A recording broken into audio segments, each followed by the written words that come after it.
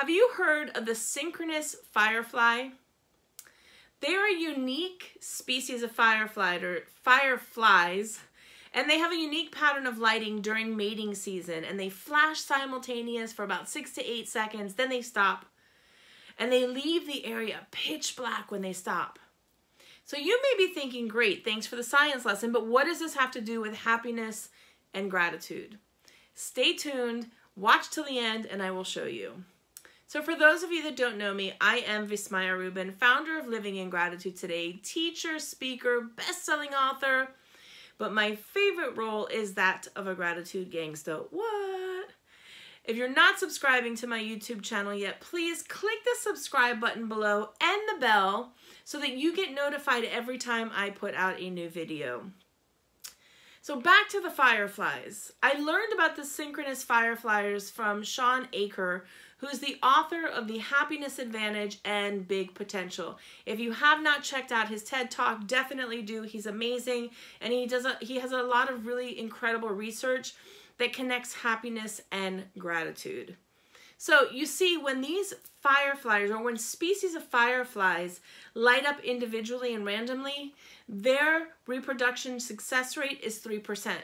But when they light up as an interdependent community, when they light up simultaneously all together, their success rate goes from 3% to 82%. That's a huge jump. Can you imagine what that does for the firefly community, going from a reproduction rate, success rate of 3% to 82%? Huge. So they must understand what the Beatles meant when they said, I get by with a little help from my friends. Because when they light up all together, the female fireflies are able to see which of the males are ready to reproduce. You see, one of the fundamental human needs is a sense of belonging, a sense of community or tribe. And I posit that that's why social media is as powerful and is so ingrained in our lives as it is. We post videos, we post selfies, we post pictures of our favorite things, and we want to get people to say, yes, that's great, I love it, that's so cool, I understand, I'm part of your community, I thumbs up, you look great, you look fabulous. And then what happens is when they don't, we start to feel bad.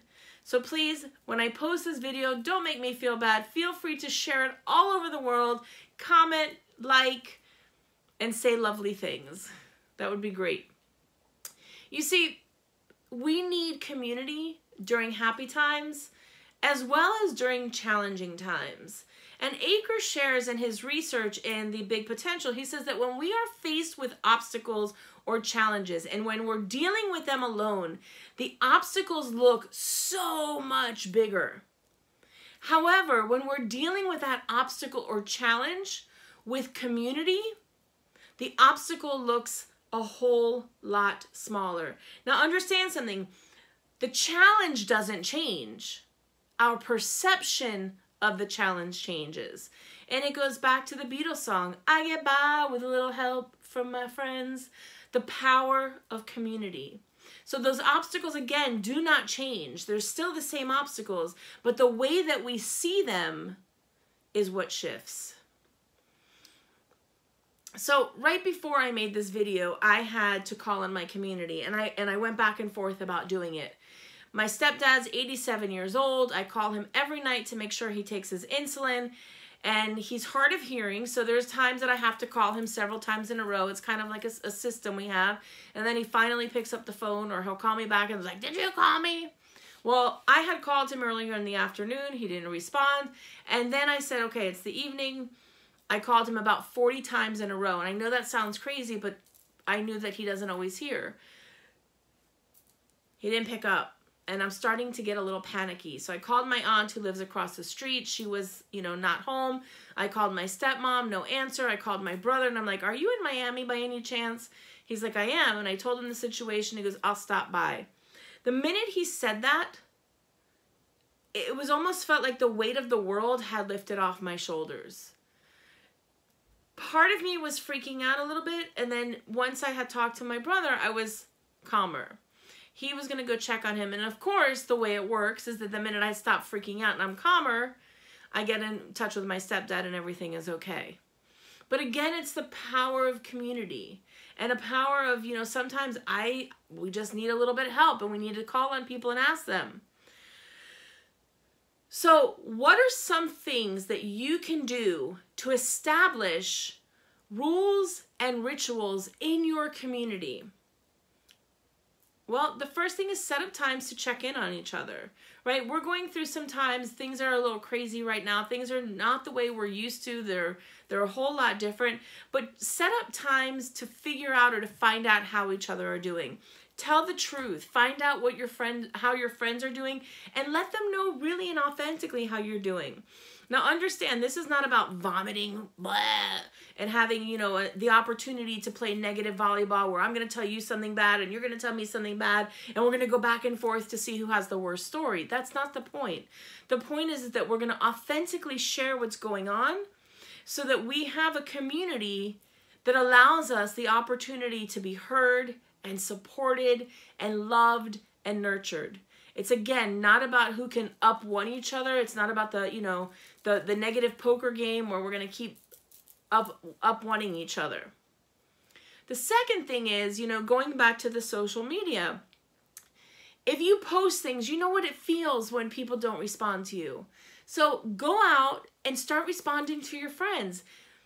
Algorithm change, so sometimes they may not see your post, but let them know, listen, I love that picture you posted of your child. I love the picture of the new puppy. I'm so happy to see that you and your wife are doing so well, or that you got a new car, or that things are looking up, or I'm really sorry for the loss of somebody. But let them know that you see them. Let them know that you're paying attention.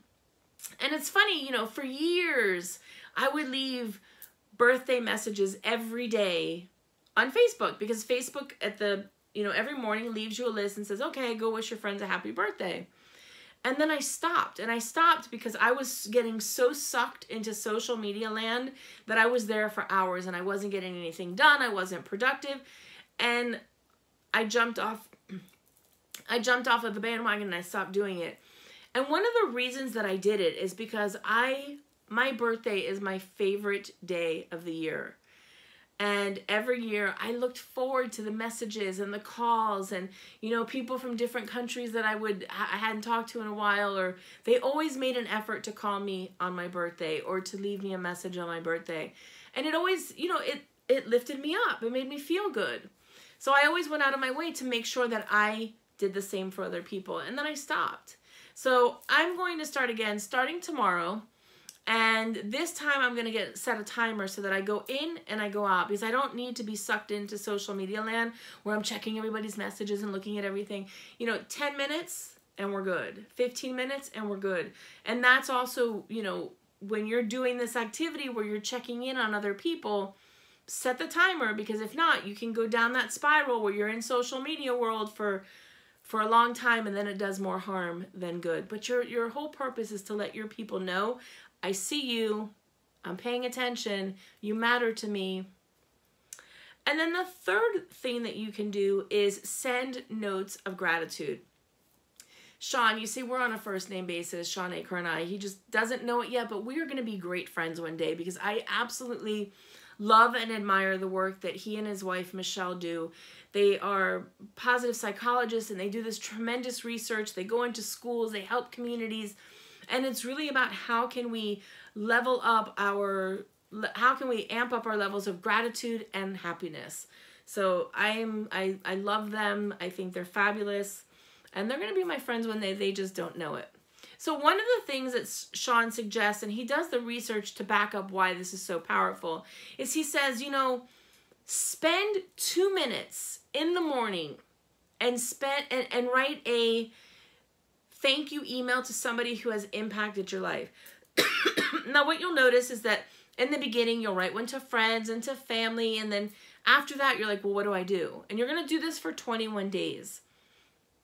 Go back to your teachers. Go back to your mentors, your professors. Go back to the person who you interacted with, your real estate agent. Or, you know, it's funny, the other day I was on a phone call with Discover Credit Card, and there was excuse me, and I was calling because I was going to complain about something. The woman answered the phone and was so upbeat and so polite and so happy that I just started to laugh. And I'm like, seriously, how can anyone call you up and be upset with you? So it might be an opportunity for me to reach out to Discover and say, listen, I don't know if you realize, but the person I spoke with was wonderful, and I should have gotten her name and written a note. But those are other things you can do. So I was the recipient of a couple of these notes last week, and they came from former students, and one of them I had not spoken to in 20 years, but she saw that I was friends with one of her classmates, and she reached out to me and she says, you know, I hope I have the right person. I just wanted to say thank you for being a phenomenal teacher. And she went on to tell me things that I didn't remember that I did. And she says, it took me 20 years to find you, and thank you. And she says, I talk about you. I tell my kids what a great teacher you are. Whenever we talk about who was your favorite teacher, your name always comes up. And I have to tell you that when she sent me this, I was like, my mouth dropped to the ground. And I must have read that note 30 times because it made me feel so good to know that I made an impact on somebody else, not even trying to. So, and here's the fun part about it. You see, it's like the positive ping pong, right? So she sent me a note and made me feel fabulous. And then I thanked her, which made her feel fabulous. And then we kind of went back and forth for a little bit. And it didn't, maybe I'm bold to say that it didn't take that much effort, but it doesn't take that much effort to say something nice to somebody. In the past, I've written letters to my favorite elementary school teachers. I've written letters to some professors that I adored in college. I wrote a letter to my old eye doctor, and I said, you know, I just want to thank you for the gift of vision, because when I was younger, I almost lost my vision. My eyes were very bad, and I said, you know, because of you, I've seen the Eiffel Tower, and I've seen, you know, I started sharing some places that I have been and the beautiful sights that I have seen because of the magic that he performed on my eyes, the gift that he gave me.